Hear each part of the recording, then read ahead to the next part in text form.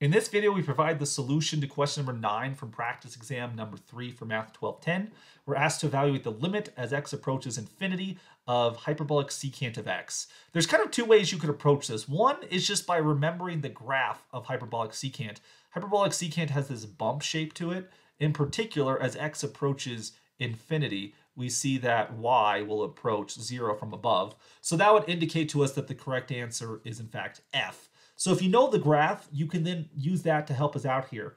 Another way of approaching that is just to rely on the definitions and identities of these hyperbolic functions.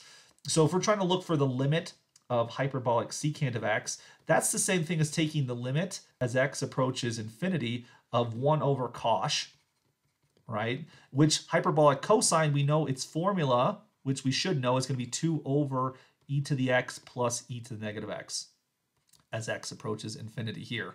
So then if we do some arithmetic as x goes to infinity here, we're going to get 2 over e to the infinity plus e to the negative infinity, for which e to the infinity will be infinite, e to the negative infinity will be 0, which case you get 2 over infinity, which that tells us we get 0 as well. Again, we're approaching from above, but that extra detail is not necessary here. We get the limit is going to be 0.